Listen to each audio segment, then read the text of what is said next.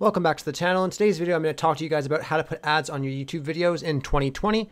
So now, as you guys can see here, I'm just on one of my videos right here, and I do have ads on my videos.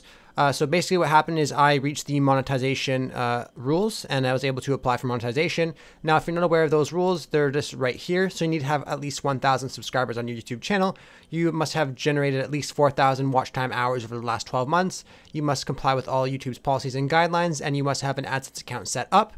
Now, honestly, I wouldn't worry too much about the AdSense account right away if you're not already monetized or close to it. I would let that be. I would just focus on the 1,000 subscribers and the watch time hours. But anyways, I'll show you guys a little bit about monetization. Basically, when you get monetized, you'll see here that you have this monetization area on your YouTube channel now where it asks you if you want to put ads on those videos. And as you see, I have ads on all of these videos right here.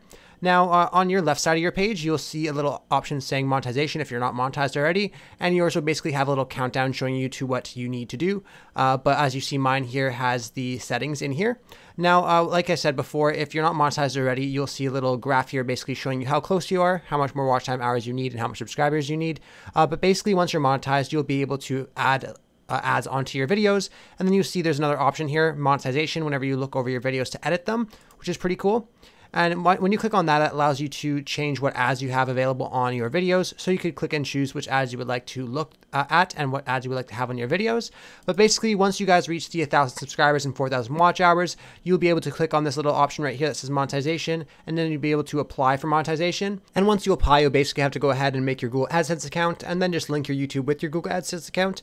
But yeah, anyways, I hope I was able to help you guys out with at least explaining a little bit about how to get monetized in 2020.